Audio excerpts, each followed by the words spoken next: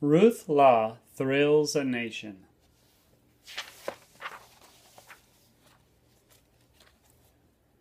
On November 19th, 1916, Ruth Law tried to fly from Chicago to New York City in one day. It had never been done before. It was a frosty, blustery morning.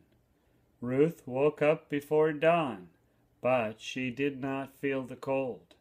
To get used to the cold weather, she had slept in a tent on the roof of a Chicago hotel. She put on 2 woolen suits, one on top of the other. Then she put on 2 leather suits and covered her bulky outfit with a skirt. In 1916, a polite lady always wore a skirt.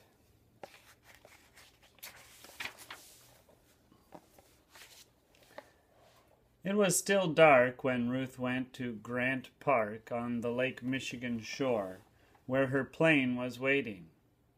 It was the tiny one she flew in air shows. Ruth called it a baby machine. It was good for stunts like loop-the-loop, but it was small and old. Ruth had tried to buy a newer, bigger plane for her long flight, but Mr. Curtis, the manufacturer, had refused to sell her one. Hundreds of pilots had already been injured or killed flying, and Mr. Curtis did not believe a woman could fly a large plane. Mechanics had worked all night on the plane. They had attached a special windshield to protect Ruth from the cold wind, and had added a second gas tank so she would not have to stop for fuel more than once. Now the plane could carry 53 gallons of gasoline, but the additional gasoline made the plane too heavy. To get rid of some extra weight, the mechanics took the lights off the plane. Without them, Ruth would have to reach New York City before nightfall.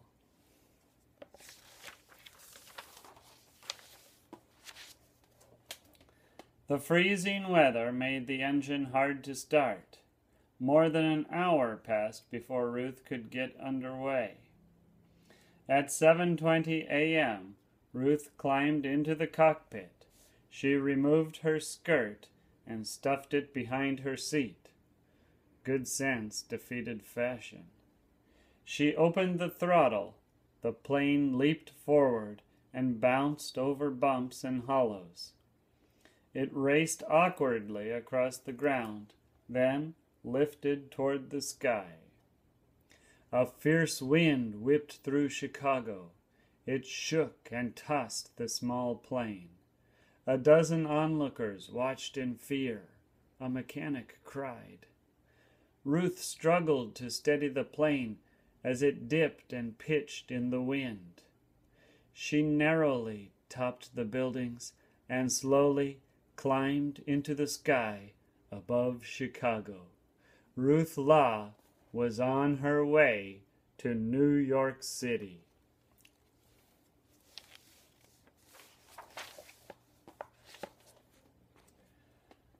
A mile above ground, Ruth sliced through the frigid winter air at 100 miles an hour. She set her course by consulting a crude scroll of maps she had taped together and attached to her leg.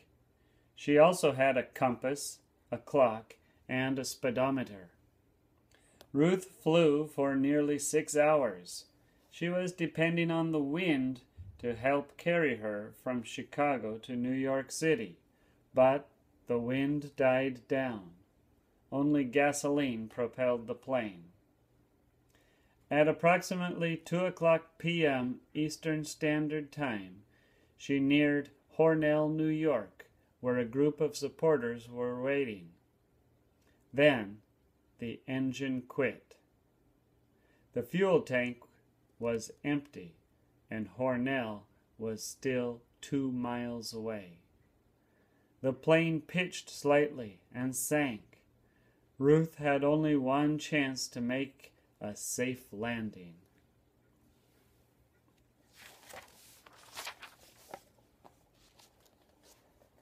She struggled to control the steering gear. The field seemed to come up at her. The crowd of spectators spilled into her path. The plane brushed their heads. Ruth was on the ground. She was so cold and hungry that she had to be helped to a nearby car. She was driven to a restaurant for a lunch of scrambled eggs and coffee while her plane was refueled. She had flown 590 miles non-stop. It was a record. No one in America had ever flown further. But Ruth's flight was not over.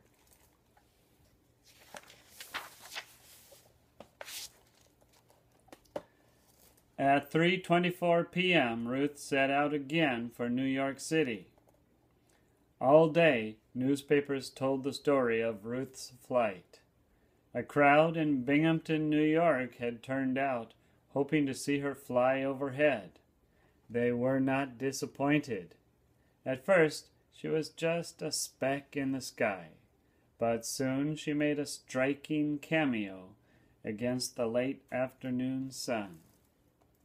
Suddenly, the plane slanted toward the ground and disappeared behind some trees. "She's down! Something's broken!"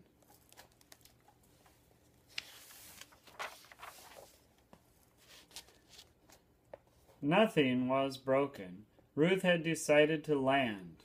New York City was 2 hours away, but she would not be able to read her instruments in the dark. She tied the plane to a tree, wrapped her skirt around her, and accepted the hospitality of strangers. The next morning, Ruth flew to New York City. When she landed, an army general and a military band were there to greet her. Ruth was a heroine. "You beat them all," the general said as he shook her hand. Newspapers heralded her feat. President Woodrow Wilson called her great. A huge banquet was given in her honor.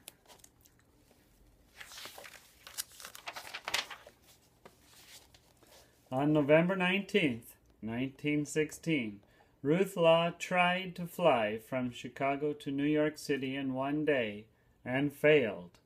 Still, she set an American non-stop cross-country flying record, 590 miles, and thrilled a nation.